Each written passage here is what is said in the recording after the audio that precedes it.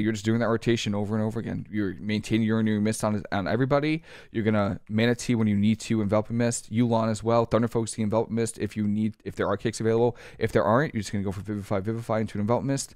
Dude, look at these numbers, man. Mistweaver is so crazy. I love it. I love casting Mistweaver so much. Yo, what's going on, everybody? This is Mystical. Everyone seemed to enjoy the short Fistweaving guide I had. So this is a guide for solo shuffle casted Mistweaver.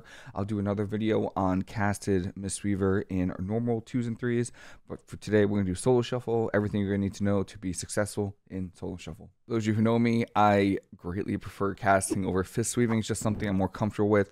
I have like 3 or 4 Mistweavers that are casted in rank 1 range and shuffle, so it's definitely something I'm familiar with.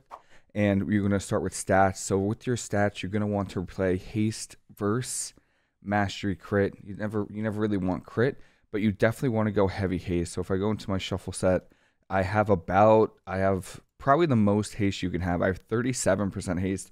You do not need this much Haste. For shuffle, I would say you want like 31% haste, and I think at 32% haste, you actually get a 10% penalty for all the haste you get. So this is what I run. I run every single piece is crafted haste. So I run the force set, very important. Force set's very good for casted Mistweaver, and then I go crafted neck, crafted. I don't have the crafted cloak. I just have the bloody token cloak, but I actually could craft the cloak. I probably should. Crafted bracers. Again, force set, tier set, and then same with the waist, boots, do rings, haste verse, legs are crafted as well, and I even have a crafted weapon. And I did PvE. I do PvE, so I went for it with the 447 haste verse weapon, and I run the haste trinket. So yes, all haste verse is what I run. I sock it for haste verse. I think haste is very, very good for solo shuffle, especially with the build I run. For talents on the left-hand side, nothing really changes in shuffle. This is what I run every single game. There is obviously one flex point right here, which is Grace of the Crane. This increases all healing taken. You can definitely make it so you can go 2. You can drop the Elusive Mists if you want to. I just don't like going Chi Wave, but this will give you 1 extra point that you could put there, which actually might be better. I don't think Elusive Mist is that good. You're not really using Soothing Mist that much. It's actually a waste of a talent. This is probably a better build than going here. Chi Wave just feels so, I don't have a keybind for Chi Wave, so I would take it, but I just don't, I just don't play it. And then there's also this choice right here. There's no point in going 4 Brew reduced by 2 minutes, because each round in shuffle is max 3.5 minutes max. I've never had a 4-minute round in shuffle, so there's no point really reducing the cooldown of 4 Brew, but you can run Iron Shell Brew if you really want to. That's good too. That's fine. And then the other talent I'll change is Ring of Peace and Song of Chi-Ji. I get this question a lot. What should you play? When should you play it? I normally play Song of Chi-Ji against double melee if I'm playing double melee. So if it's 2 melee versus 2 melee, I'll play Song of Chi-Ji, especially if they don't have a ranged kick. So if it's like TSG versus TSG, or if it's like Warrior Windwalker versus like DK Ret or something like that, where they don't have ranged kicks, I'll play Song of Chi-Ji. Ring of Peace is just good for helping myself kite, but most teams don't really go you. Or it's really good when you have a caster on your team and you're going to help them kite with Ring of Peace, Tiger's Lust combo, which is really, really good. So stuff like that, obviously Ring of Peace is really good. But if there's no kicks, I'm playing Song of Chi-Ji. On the right-hand side are the Mistweaver talents, and this is kind of where you can maybe do some varying builds, but I kind of just, there's really 2 builds that you can run. So this is the one that I've been playing. It's very good. You use Shaylun's Gift, solid. Peaceful Mending is very important with your Soothing Mist, and you have Tear of Mourning, and then the bread and butter of your build is Cloud of Focus. So I'm going to try my best in this video.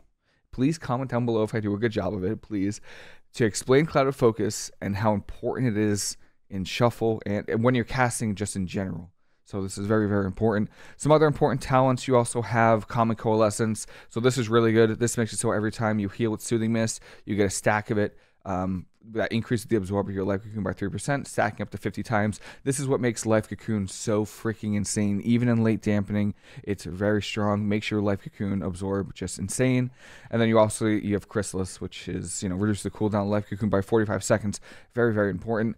One passive you also want to keep in mind is Invigorating Mists. And it's not that important when you're running Haste and Solo Shuffle, but it is important in general. So whenever you Vivify somebody, anybody that has Renewing Mist on them also gets healed for a part of it. So keep that in mind. If I have Renewing Mist on myself and my teammate, it'll heal myself and my teammate when I Vivify because they have Renewing Mist on them. You could drop Shayloon's gift and go 2 into Misty Peaks, and then you get 1 talent to put wherever you want.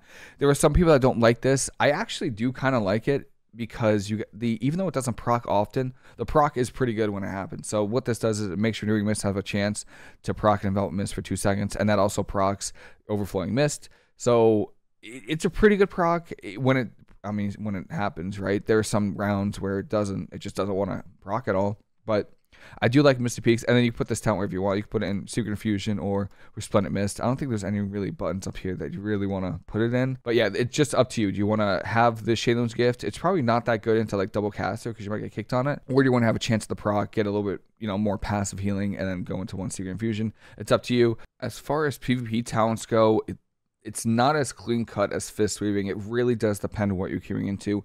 In general, I play Peaceweaver pretty much every game. Like almost every game. So Peaceweaver with Restoral is an amazing combo for Mistweaver in general. You could use Restoral. You could use it while stunned. So when you heal with Restoral, Peaceweaver makes everyone immune to magic effects. So this is useful for immuning CC if you're stunned and you don't have a Eminence, so you can't port while stunned. So stuff like that, Peaceweaver I think is pretty close to a mandatory talent. I like it a lot. I pretty much play every single game. Now, these next 2 points, it very, very depend on what you're queuing into. So if you're queuing into some kind of class, multiple classes with a range kick, Zen Focus Tea, if you're queuing into mages, very, very important. Even hunters are really annoying. You can play Zen Focus Tea. You could also try to juke those kicks, but if there's multiple kicks, I would recommend going Zen Focus Tea. So if there's a shaman and a mage, if there's a shadow priest and a mage, hunter, mage, hunter, shaman, even DK has multiple kicks, DK shaman, anything that has multiple range kicks, I would recommend playing Zen Focus Tea because it's so important, especially later in dampening, where you're going to have to plant your feet and hard cast some heals to get a lot of value out of Cloud of Focus. So Zen Focus Tea guarantees you that healing, as well as precog. I'll talk about that as well, but Zen Focus Tea is very, very important for doing that. And then this third one, Grapple Weapon, really good versus warriors, rogues, hunters. Those are the big 3 that I would play Grapple Weapon against. So, or DKs as well, because DKs you can immune their Death Strikes, not immune it, but they can't use Death Strike while they're disarmed. So that's really important. So if you queue into any of those classes, immediately by default, Grapple Weapon. Now, you could also replace Zen Focus Tea with, let's see what else we got. Eminence, of course. Eminence, really good talent as well. So this is what makes you, this is what allows you to port while stunned and avoid CC. So that's really, really good. So if, this is like, for example, if I'm queuing to a hunter, right? Hunters are very popular right now. And they're, I would probably play Grapple Weapon if they're playing with a melee. And now if it's Hunter Mage, this is where it gets a little weird. If it's Hunter Mage, I'd probably drop Disarm for Zen Focus Tea. That's what I would do. Because you port for the Hunter Trap, you have Peaceweaver for the Mage cooldown, and then you have Zen Focus Tea for the kick. What is also a little weird is if you're playing with a caster, if you're playing with a Warlock or a Mage, they're probably going to be kicking them and not you. So you could technically drop Zen Focus Tea and go like Zen Spheres. So Zen Spheres is the flex talent. I consider it the flex talent. And this is what this does is this will put a Sphere of Hope on your teammate, which increases the healing you do to them by 15%. And then you put a second sphere on an enemy where they take 10% more damage and deal 10% less damage to you. This is mostly really good for Fist Weaving, but Zen Sphere is the big flex talent where if there's nothing else I'm playing, I'm going to play Zen Spheres because I think it's really, really good. So keep that in mind. But those are the talents. Mistweaver somehow was cursed with so many good PvP talents that we would need like 5 slots to be able to pick the ones that we actually need in every matchup. I kind of skipped over it, but embellishments are also pretty massive.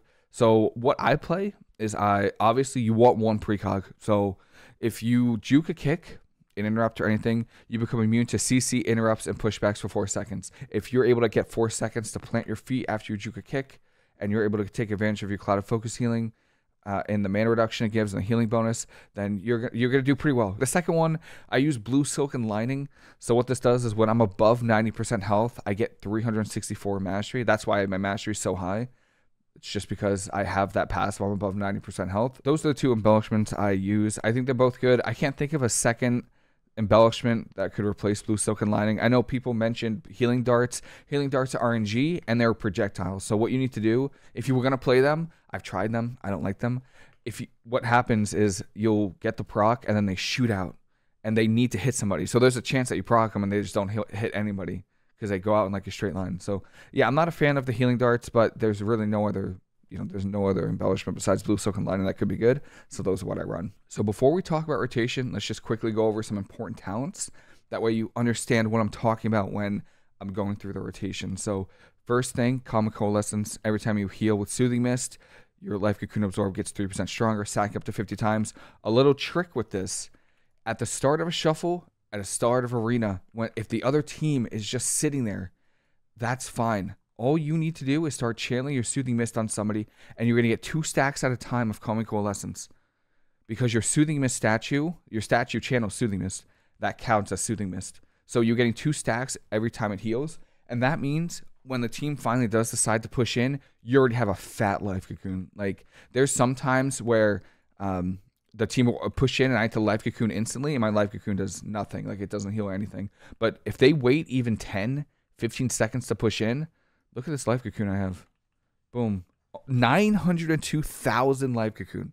900, almost a 1 million absorption shield.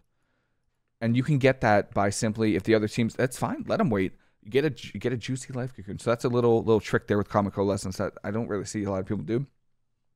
Next up, I talk about Invigorating Mists. Every time you use Vivify, it'll also heal people with Renewing Mist on them. You have Chi-Ji, or you have Yulon. I get them mixed up. I don't know why. You have Yulon. So this makes it so your Enveloping Mist costs 50% less mana while it's active. And then she puts extra heal on people, and you get a little Chi Cocoon too, which is pretty good. I think it's like 80k Chi Cocoon, which is nice.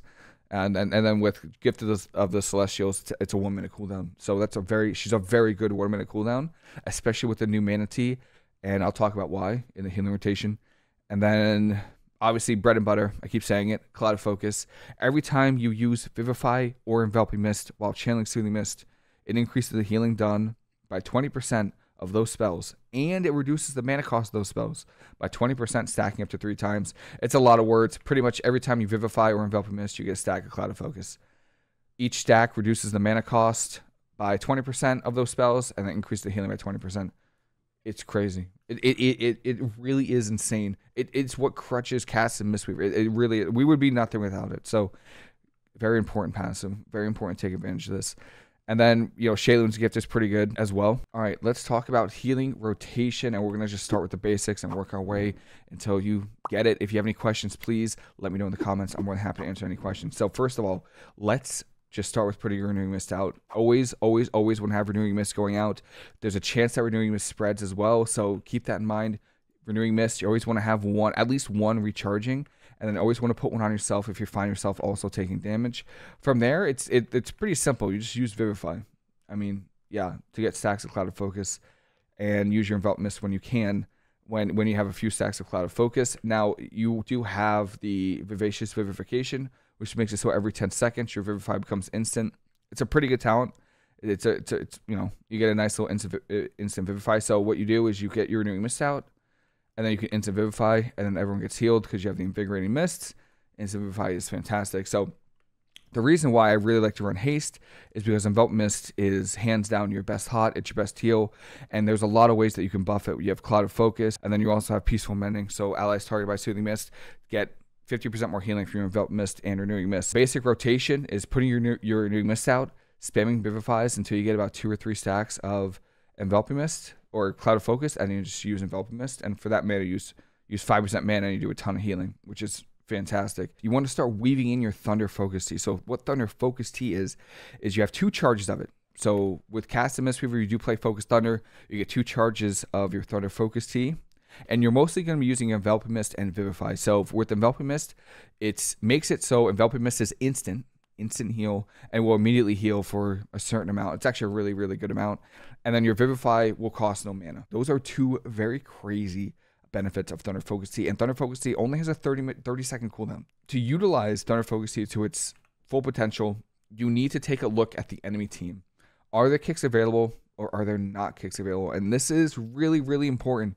If there's no kicks available, you can do a lot of healing. So here's what you do. If there's no kicks available, this is how you use Thunder Focus Tea. Get your Renewing Mist out, right? Get your Renewing Mist out, of course. And then you're going to want to, because Thunder Focus Tea, you could use this while channeling Soothing Mist, okay? And take a look at my mana bar as well when you see me see this rotation. Let's just assume someone's dying right now, right? So you get your Enduring Mist out. You're gonna Soothing Mist, Thunder Focus Tea, Vivify, Vivify, and then you're gonna go for an Enveloping Mist. So for 1% mana, less than 1% of my mana, I was able to get to 3 stacks of Clouded Focus, 2 stacks of Clouded Focus, and then use an Enveloping Mist that it does 40% more healing. The reason for that is because, again, Thunder Focus Tea makes it so Vivify costs no mana, right? And makes it so your Clouded Focus reduces the mana cost on your Envelop Mist and Vivify. So if you have more time, get one more Vivify in there, then throw in an Enveloping Mist. That's fine. But if you don't, you normally are going to get CC'd quite often. You're the healer, so you're going to get CC'd a lot. And, you know, maybe a kick is going to be available. So what I normally do is I just get to that 2 stacks. You could get to that 3 stacks, though, with the Soothing Mist, Thunder Focus, Vivify, Vivify. Throw one more Vivify into an Envelop Mist, and, you know, for 2% mana, you get 60% increase to your healing on Envelop Mist, which is just absolutely insane. So that's what I use when there aren't any kicks available, and you got a little breathing room. Maybe you got precog, right? This is a really good time with precog, where you have 1, 2, 3, 4. Boom, you got 4 globals. If you know. So I would definitely use that rotation when you have precog. You got 4 seconds, you got 4 global. And then you might want to weave in a Shayloon's Gift when you can. The next layer to this rotation is incorporating Yu'lon into your rotation. So again, she puts a pretty good hot on people. She puts a hot that makes it so they take, I believe, 10% increased healing from you. And then also makes it so Enveloping Mist costs 50% less mana. And by the way, all these abilities stack. The mana reduction on Yu'lon, the mana reduction on Cloud Focus, and then the mana reduction on Mana Tea, they all stack. One note about Yu'lon, though, is she doesn't put her hot on people unless you Enveloping Mist. So Yu'lon, you can see only a Chi Cocoon, but you need to use Envelop Mist to get the Enveloping Breath. That makes it so that person takes 10% more healing from you. But for the rotation, it's pretty much the same. You just use Yu'lon first. So what I tend to do is normally I'll use like a stack of Mana Tea or 2. But I'll talk about Mana Tea as well. But usually I have Mana Tea, and then I'll Yu'lon, and it's the same thing. Soothing Mist, Thunder Focus Tea, Vivify, into an Envelop Mist. It literally costs no mana. Like, Envelop Mist costs nothing. Look at all this healing, all for no mana. I mean, essentially, it's crazy. And then you also have stacks of Mana Tea from all the mana you're using. So that's how you use Yu'lon. Yu'lon is really good because you also get the Chi Cocoon. I don't know if Chi Cocoon went on to anybody, but the Chi Cocoon is like a 50,000... maybe 60,000 health absorption shield, which is really good if you can get it before CC. What I've started to use with Yu'lon is if I see like a polymorph incoming or anything like that, I'll press Yu'lon and then get the shield going. And then once I leave, I'll have like a Thunder Focusing Envelop Mist if there's a kick available. All right, and I mentioned it before, Mana Tea as well. You want to start, Mistweavers have really, like, we are weaving now. We are weaving our healing spells, our Renewing Mist, our Vivifies with our Mana Teas and Envelop Mist. So what I do and what I've been doing is I don't wait to get a lot of stacks of Mana Tea to use them. What I do is I wait until I need to press Envelop Mist, and then I press it. So one trick with Mana Tea that I don't think a lot of people know is you could use Thunder Focus Tea while channeling Mana Tea. And so what I do is if there's kicks available, I will always go for a Mana Tea Envelop Mist just to like if I need to get a heal out, that's what I'll do. So I'll channel like 1 or 2 stacks, get the buff, and Thunder Focusing Envelop Mist. Maybe get a Renewing Mist into an instant Vivify. And just for 4 stacks, I use, 2% mana to get Envelop Mist to get all my hots out, which is really, really strong. And you just do that the whole game. That's the thing, is you don't stop doing that. Whenever you feel like you need to Envelop Mist, you just press Mana Tea. And again, it stacks with your Yu'lon and your Clouded Focus. So if you want the maximum mana reduction, this is what I do. I'll channel Mana Tea. I'll get a few stacks. You want like 5. I'll Yu'lon. I'll Thunder Focus Tea, Vivify, Envelop Mist, and Envelop Mist costs 1,200 mana. I use no mana. I literally used like 1% of my mana to do the most amount of healing you could possibly do on a Mistweaver, all because I'm taking advantage of the mana reductions and the healing bonuses. All right, and this is the full Mistweaver rotation. I might also have a clip to a game after this just to show you what it's like in real time against a real team. But again, you want to start off by put your Renewing Mist out on as many people as possible. If you're playing Zen Sphere, you want to put it on the target that's going to be taking damage. 15% extra healing is crazy. If they're only taking a little bit of damage, you could just channel Soothing Mist with your statue. Your statue actually does like a decent amount of healing. And then just go for a little Vivify, there are gonna be times where you get the instant vivify. Just press it. The instant vivify is really, really good. It doesn't help with clouded focus or anything, but it doesn't, you don't have to cast it. So instant vivify, you get the healing. And then let's just say someone just starts using their burst rotation.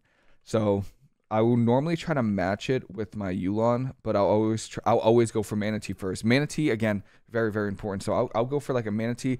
Hopefully it's before they start doing damage, and then I'll Yulon, and then I'll Thunder Focus Tea, Vivify into an Envelop Mist, and it costs 1% mana, and I did like the most healing ever on everybody. So that's very, very good. And that's if there's no kicks available. So if there is a kick available, I will do the same. I'll do the same exact rotation, but I'll try to just weave in instant vivifies with Vivify, or instant Envelop Mist and instant vivifies. So I'll go for a Mana Tea, and then I'll, again, keep your Renewing Mist going as much as you can. I'll go for an instant vivify, refresh my Zen Sphere, and then I'll Thunder Focus Tea, Envelop Mist.